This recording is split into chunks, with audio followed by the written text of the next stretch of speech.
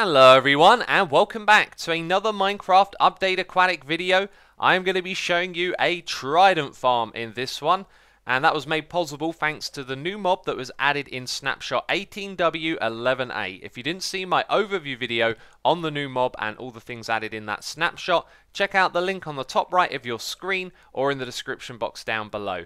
And in that video I covered the new drowned mob. Here it is right here. In this one I'm not going to talk about the mob itself too much. We know that it drops a trident, and I've got a simple concept here on how to farm the trident from this mob.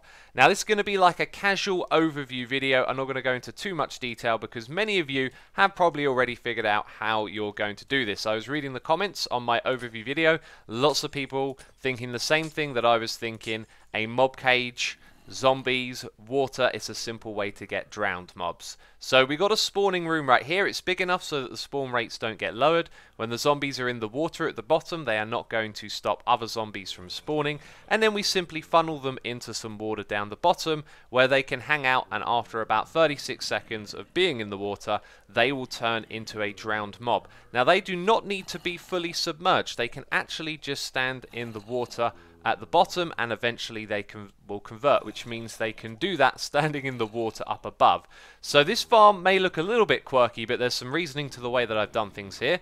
When I press this button on the side, we are going to activate this lamp, which is going to be on for about 36 seconds, and then when it turns off, all of the zombies in the water at the bottom here should have turned into drowns. Now what I'm also going to do is spawn a whole bunch of zombies in manually, and you can see the reason why we might want to do this. It's because we're going to have a load of zombies hanging out in the water up above, and we don't want them dropping into this area where we have our drowned mobs, as we want to, you know, kill them and not the zombies. The thing is, when they're standing in water like this up the top, they can still actually turn into drowns. So you can end up with a whole bunch of drowns hanging out at the top there. And if you haven't spotted what we've done, I've used trapdoors to stop them from falling into the area at the bottom. So anyway, the lamp goes off after 36 seconds. That means that all of the zombies in the bottom area here would have turned into drowns, and I can go ahead and kill them. Now I've got a looting 95 sword over here and a regular sword that you can get in survival. So this is the type of... wow, that's noisy. They're all converting up the top there now. This is the type of sword that you would want in survival. With looting free, you have an 8% chance of getting either a trident or a gold ingot from these mobs. Without looting on it, it's only a 5% chance. The thing is, they can convert and they can naturally spawn with tridents in their hands. If they do have a trident in the hand, as it currently stands, they will drop that trident as well as you having that 8% chance. So there is a chance that you can get 2 tridents from one mob and you can get some gold as well. So anyway, when I press this button another time, we're not going to activate the timer again. We're going to let the trapdoors open so that all the mobs can fall down into here. And mostly they're drowns at the moment, right? Let's let them all shuffle in. We should have a few more zombies spawning from up above. And again, the idea with this is that you will separate the zombies that are newly spawned from dropping into this area down the bottom here. And now it looks like the drowns are getting a little bit funky. Anyway, let's talk about the design here. I'm going to use this sword to kill them so you can see it in action. This will create an absolute ton of items. And items now float in water. So the reason that we don't have too high water here to fully submerge the mob is because all of those items that are floating won't get picked up by the hoppers. Now the current situation is that they're full. If I start to take these items out manually, you'll see it's able to pick up the items that are floating on the water up above. So that's the reasoning for doing things like that.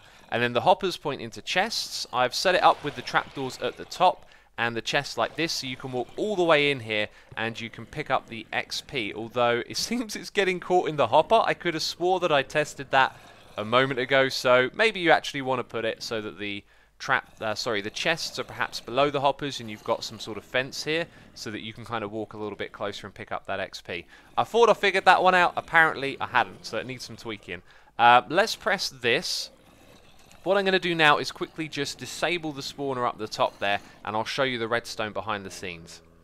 So something like this might be a more adequate redesign. You can get right up close to those hoppers and get any XP that caught in them.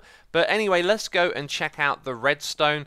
This is probably going to look complicated and like a mess, but I've color-coded it so it's actually pretty simple to understand. So let's start with the light blue circuit. On the other side over there is the button. So this just creates a T flip-flop over here, which means that either this circuit over here will be on or this one will be on. So when we press it once, we're going to turn this circuit off. The orange circuit is simply powering the trapdoors at the front here, which means they're in that state right there. So when I press the button, we close them. When I press it again, we open them so that zombies can continue to fall down. That much is pretty simple. Now, when the redstone block here gets pulled backwards, when we press the button, it's going to activate this, which only gets activated once. This is like another sort of, I think it's called a falling edge circuit. Anyway, it means the second time we press the button, this doesn't get activated again. That's really important because we only want our timer to get activated once. So the green circuit here is an EFO hopper clock, and what we've done is we put an observer on the comparator there. The way this is set up means that all the items are on this side, they move across into that side, they go back again, which means that that comparator gets updated twice. It gets updated at the beginning of the 36 seconds and at the end. So with it pointing into that block, powering this piston, that's going to move over here, and then after 36 seconds it comes back over here. So to summarize, when we press the button, we activate the timer, which is going to activate that straight away, and then after 36 seconds pull it back. We have also closed these doors right here. Now what I can go ahead and do is press the button even though the timer is still running, and like I said, that yellow circuit isn't going to activate again. You see, it didn't do anything except the block there come down, and these things have been opened again. So pretty simple redstone to get this stuff working. So a couple of things to note: if you have a chicken jockey spawn, well, that's something else. We'll get to that in a second. If you have a chicken jockey spawn, it's just going to hang out up there, and you're going to have to deal with it. Another thing is that when the zombies convert into the drowned mob, they can actually glitch entirely through blocks without taking damage. This guy has just wandered from around the back here. There's another one there as well. That's something to consider. Haven't really tested that with reinforcing the walls, you know, making them too wide, so maybe that's something you'd like to do if you were to build this farm for yourself. But that's a big one to watch out for because they can glitch through, and that is obviously super irritating. But we got some in there with tridents, which means that they can drop those on death, and it's a trident farm after all, right? Let's see if we got any. Yep, we got a trident. Amazing.